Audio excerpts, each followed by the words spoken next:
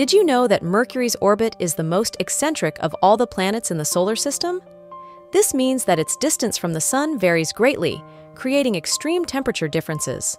Despite being the smallest planet in the solar system, Mercury rotates on its axis at a much slower pace than Earth.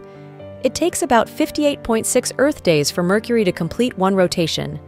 Mercury's slow rotation and extreme temperature differences make it a challenging planet to explore.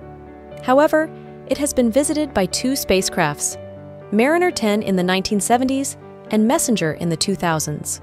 Interestingly, Mercury's orbit is also unique in that it completes 3 rotations for every 2 orbits around the Sun. This creates a complex pattern of movements that scientists are still studying. Mercury's proximity to the Sun and lack of a substantial atmosphere means that it is bombarded by solar winds and radiation. This makes it a harsh environment for any potential life forms. Despite its challenges, Mercury remains an intriguing planet for scientists to study, providing insight into the formation and evolution of the solar system. Thanks for watching. If you enjoyed this video, give it a thumbs up and hit that subscribe button. Don't forget to turn on the notification bell so you never miss an update.